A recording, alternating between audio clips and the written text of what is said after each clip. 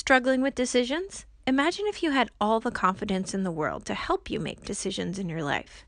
What to order from the menu, where to send your kids to school, what color to paint your house, who to marry. Wouldn't it be amazing if every time you decided to do something, it was the perfect decision and all of your dreams came flooding into reality? Well, that's not going to happen. You're human with a complicated human brain. Or maybe it is happening and you just haven't looked at it that way yet. We all have a natural tendency to second guess ourselves. There are so many amazing things out in the world. We wish we could have a piece of all of them. And there's so many terrible things out there that we're hoping to avoid. Choosing what to have and how to avoid can feel like a lot of weight.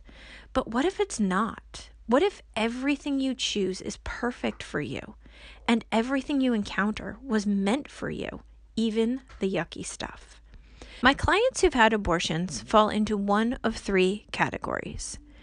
Category 1, they always struggled with decisions. An abortion was not an exception. Category 2, they didn't used to struggle with decisions, but since abortion, they've been in a constant state of decision confusion.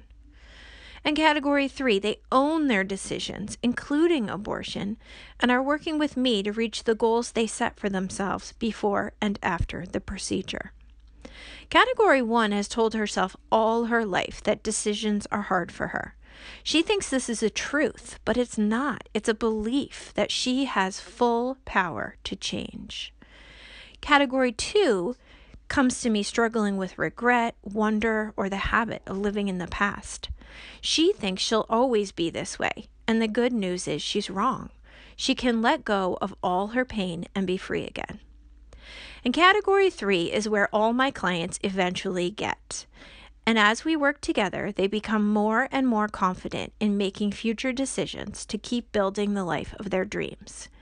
Category 3 is where I am too. Abortion was not a part of my plan, but it became a part of my reality, and I took the opportunity to make it mean something.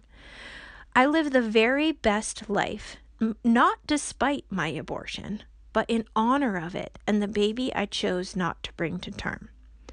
I'm wishing you category 3 too. If you're struggling with decision making and you've had an abortion, take some time to explore how it's all connected and/or send me a message. We can work together to help you build confidence in your decision making.